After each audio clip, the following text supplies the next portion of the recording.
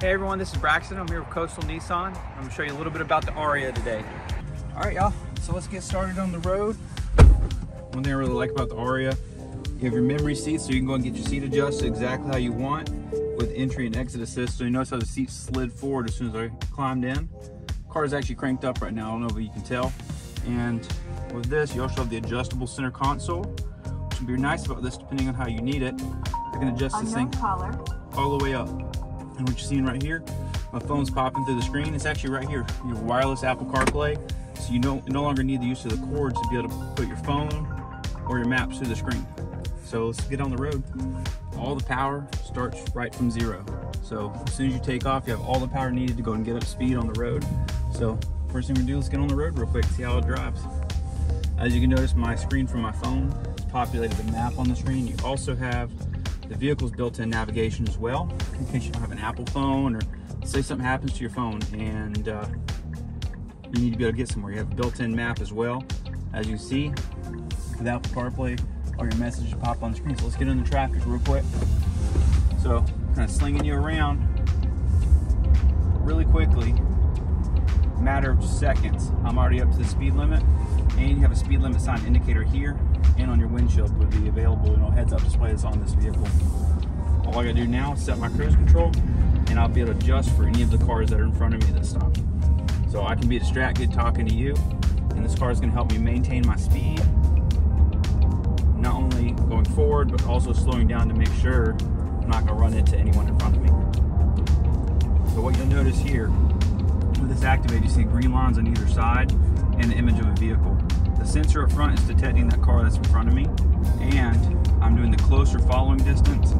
So what this thing's now doing is going to keep me centered in my lane and keep me from going on the car in front of me. The fastest speed I'll go is my cruise control speed, and I'll go as slow as the car in front of me in that zone. If you don't like to follow real close, you can also adjust your speeds, your distances. So let's say I have a further following distance. I don't like to be really up close to someone. As we know, in Pawleys Island, a lot of people all of a sudden hit the brakes, need to make a right or a hard left turn. So give yourself a little bit more room and buffer between you and the car in front of you.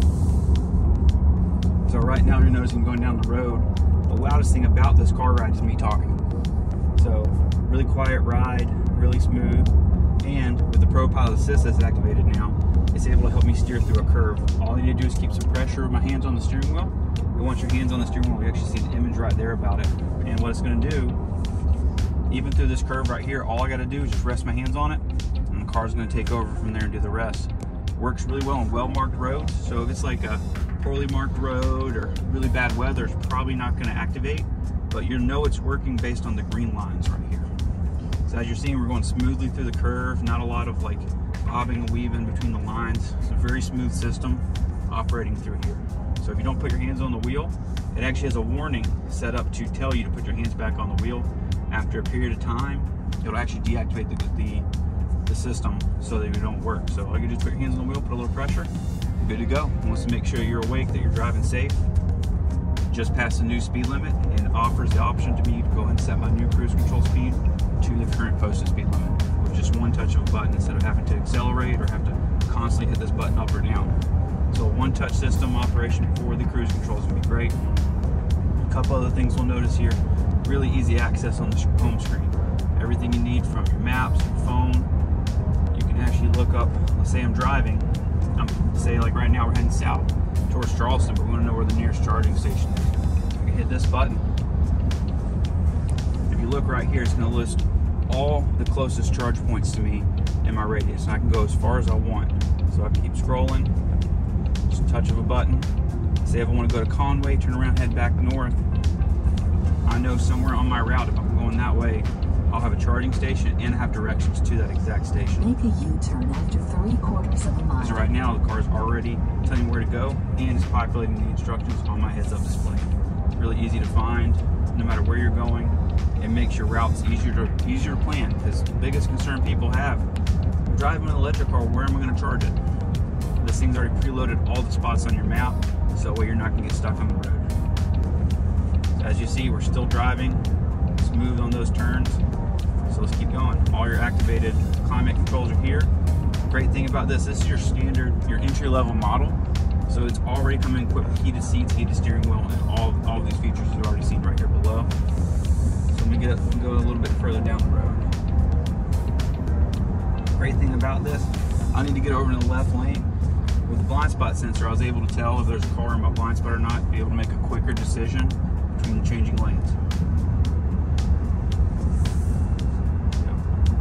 Great thing about this particular model, so this is Nissan's lowest range for mileage on the model, but it still maintains upwards of 216 miles.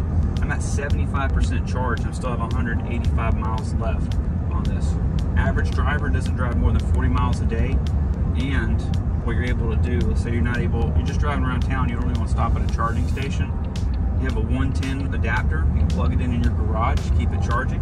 You also have a 240 adapter, so if you ever get a 240 outlet wired in your garage or somewhere in your home, we actually have a partnership Nissan does with, it's called Wallbox. Really great company. They'll come out and install a box right in your home, so you can actually have a regular charge port. You don't have to keep hauling around the cable. So you do a 110 at home, it's going to take the longest to charge it, but if you don't drive that much, it'll keep you going. The 240 is going to pretty much charge this car from empty to full overnight. Takes on this one, takes about 10 hours to charge your car from completely empty to full with a 240 outlet. So say you get home at 8, you don't leave your house till 6 in the morning. That's all the time you need to get this thing fully charged. If you're driving less than 40 miles a day, you're probably not even need that long. And you can time your charges to take place at night when you're not paying those extra electrical rates. Different ways to save money. So here we go. Really smooth operation, getting up to speed. Another great thing about these things, so you notice the power and a recirculation screen on your top left here. So another way to conserve energy on these things, they have regenerative braking. So every time I've braked so far, it's actually been able to salvage the energy from the brakes, put it back towards the battery to make sure you can extend the range. They actually have another option right here. It's called your E-step. So most people are familiar with driving with, you get your acceleration pedal and get your brake pedal. Imagine if you only do it with one pedal. All I do is hit this button, and now I can accelerate, maintain speed, or brake. Just one button, with just one pedal. So it allows it to process the regeneration on your brakes a lot easier. So right now, every time I accelerate, I use more power. Every time I let off, it starts regenerating right away, so I can maintain my range. So far, I've driven about 4 miles and only lost 1% of my charge. And with the regenerative braking, stop and go traffic areas, you're going to actually get better electrical range. So if you notice on the sticker, city driving, stop and go, those brakes are going to extend your range. The only time your range decreases on highway with less braking. So getting around town, most people do for driving, not going to be a problem. You'll be able to keep your battery life a lot longer. Great thing about this car, Nissan has housed the battery at the bottom of the car. It's balanced the weight. So all these curves right here I've been driving through, you're not worried about a battery in the front or on the back. It's all along the base of the car. What this allows you to do, maintain level cornering, stable driving, and what they've done, they've taken the technology to the next level. So you're going to start noticing, like, a lot of people say, hey, what about in the winter? How's the battery going to do? So they actually have this, it's like a thermo aluminum,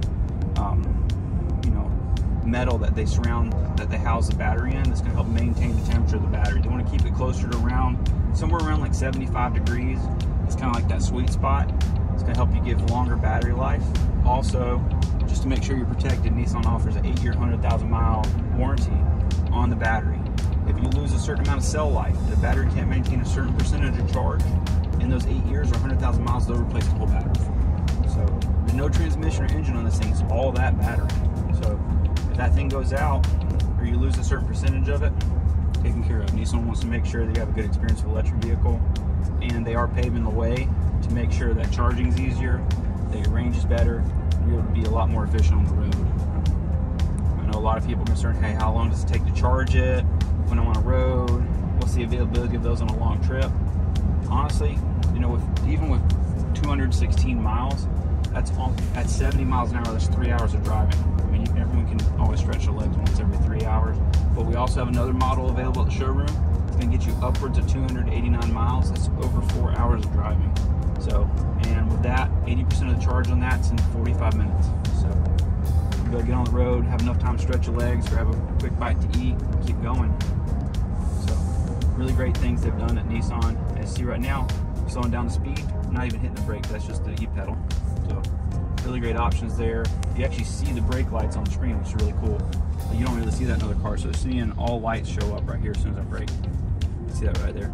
Let me not do that. The car behind me might not like it too much. Here we go, back up to speed here. And then, you know, in the comments, be sure to ask any questions you have about it, anything you need to know, any concerns about about this car. I mean, there's a lot of great things they've incorporated with it. Even from just the design, you see a really minimalist design throughout the car. You know, traditional Japanese woodworking patterns spread out. I mean, they've really kind of brought it back to the roots, kept it, you know, super wide open for anyone in the car. And all your buttons are through a haptic feedback on the flat surface, so every time I hit this, you actually feel a little response back. As soon as I turn the car off, you would be able to tell there's anything there. So it's a really cool setup. Really comfortable ride too. For anyone that's familiar with Nissan, this is kind of an in-between size to the Rogue and the Murano. A little bit more of the comfort of the Murano, but just a little bit more width than the Rogue. So not quite as big as the Murano, a little bigger than the Rogue. Super comfortable vehicle. So like I said, let us know any questions you have about it. I'm happy to answer, or you can give us a call. Have all the information you need about it. So come check us out. We have 3 models available on the floor right now as we speak. I'm happy to show them to you.